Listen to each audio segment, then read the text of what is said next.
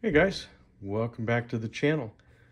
Well, today we're going to talk about case knives. We're going to talk about all kinds of stuff. We're going to talk about my rediscovery of Stockmans. We're going to talk about beautiful bone covers. We're going to talk about how Trapper fits into all of this and all these other kind of good things.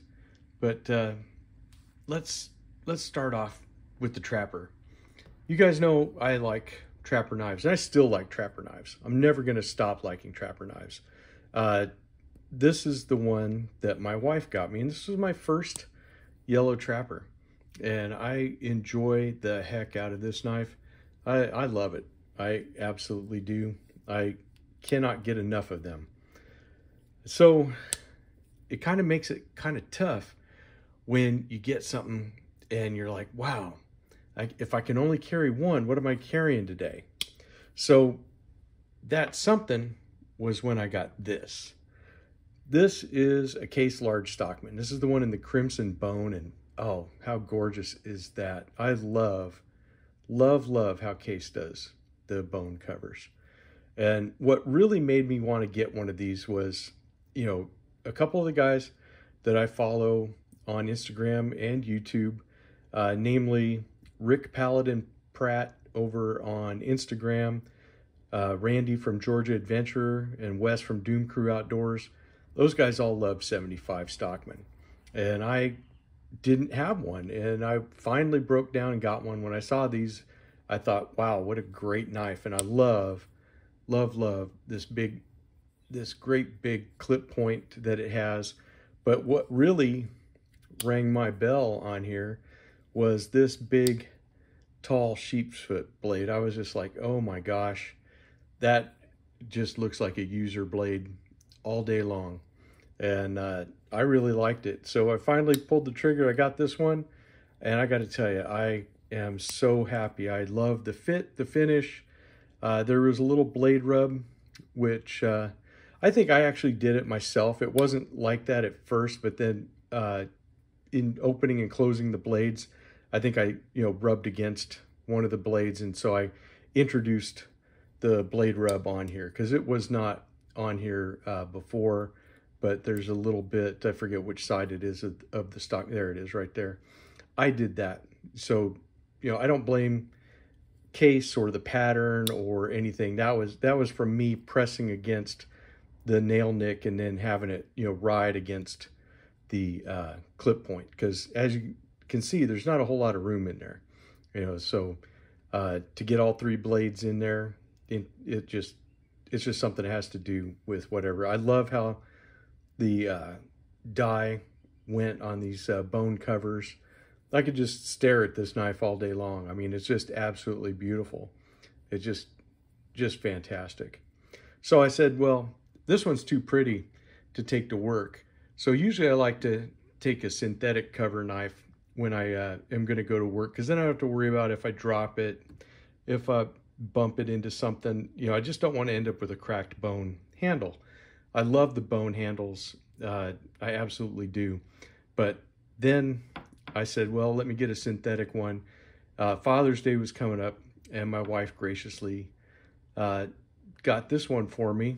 And this is the Case American Workman series, and look at that beautiful Old Glory shield. I love that.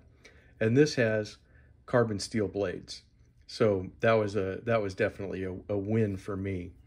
So again, you have the same blade set, but you have this kind of a nice stone wash on the blades.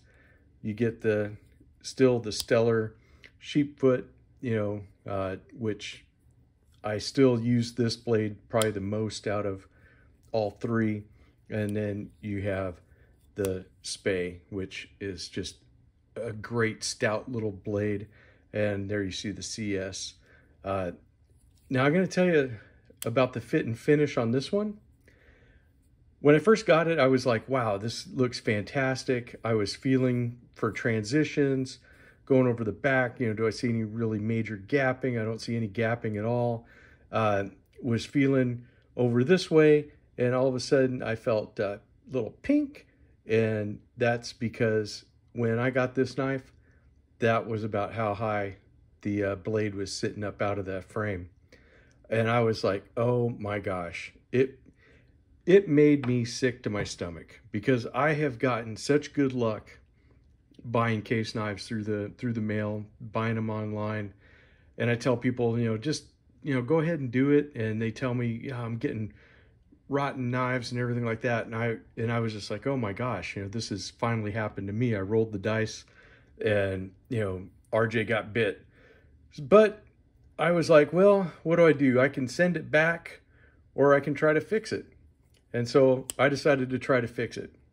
So I took a file to it, and I filed down the kick right here. Now I got to tell you guys, if you decide to do this like I did, of course that would violate any kind of warranty that your knife may have. So that's something you got to think about. The other thing is that you have to remember, down in there you have that pin that's going through there, so you could introduce blade wrap. So I just carefully filed it down until I got it to where it's, just underneath that frame. I mean, if I drag my finger back, I can almost catch that point, but it's actually below the bolster, which is all that I wanted. This one, if you notice how the blade sits, you can see that the sheep's foot is taller than on the American Workman. Now, I think it's because I could probably have filed it down to where it matched this. You see how this, snugs down deeper into the frame. But I just wanted to go just enough. I didn't feel like I wanted to go, and match this one and possibly introduce, blade wrap on that main blade. So, like I said, go at your own pace, go at your own risk. Definitely use a hand file, because I think if you use a power tool, it's way too easy to use a Dremel and take way too much off. It was basically like I would file it, maybe for, I don't know, maybe 10 to 20 strokes, and then I'd close it and see where I was. And that's how you got to do it, is just go real slow so you get it to where it is, because you don't want the blade wrap, but also you don't need the point of the blade sticking up either. So I just kind of wanted to get that out there, that you can fix these knives, and it's something that each person has to decide if they want to do it. Now, I got this knife from Smoky Mountain. Would Smoky Mountain have accepted a return? Absolutely, they would have. And I could have had this returned. I could have rolled the dice on another one, but I like the knife. I really liked it a lot, and I didn't want to have to, send it back and then buy another one, and then, go through the whole waiting period of, delaying my gratification for another week or so, because I really wanted to get this thing out on the road and start, carrying it. And I've carried it now for this whole last week.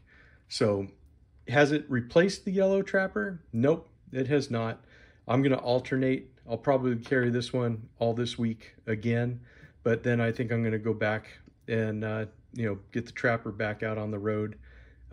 Equally great knives, no problems with either one. They work as advertised, and I can tell you that I did take this one to the strop, and it was actually screaming sharp. It's really amazing when I touch it to tape, and the tape just parts. It's pretty fun. That's all I got for this one, guys. I hope you enjoy it. Don't be put off on buying case knives. If you do get a bad one, like I said, and like other people said, just go back to who you bought it from if you want to. If it's something like this where a blade is sticking up a little bit and you want to try fixing it yourself, you can. Just know that, once you start filing on a knife or doing anything like that, then it's pretty much yours. So don't try to send back one you've tried to attempt to repair and it didn't work out. That would not be cool. But hey, it's life. It's just sometimes things need to be fixed.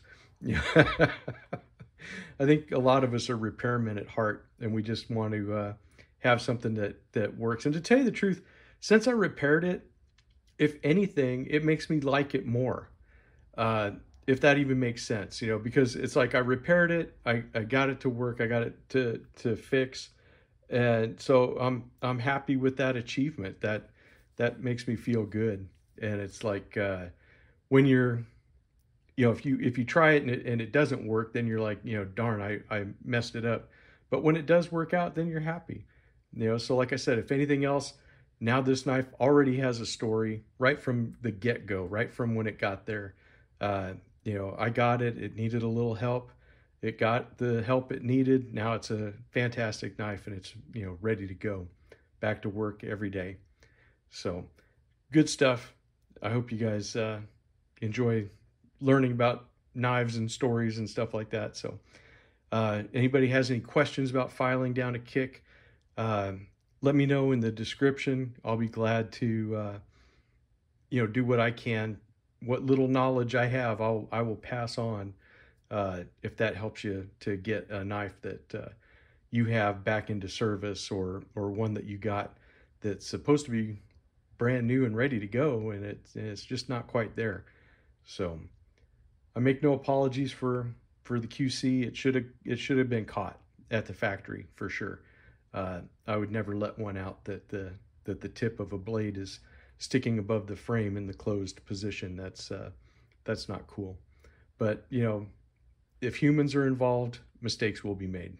All we can do is accept your liability, I guess, and do better the next time, and fix them if you can. Anyways, that's all I got for this one. I'll see you guys in the next one. I hope you enjoyed it. I'll talk at you later.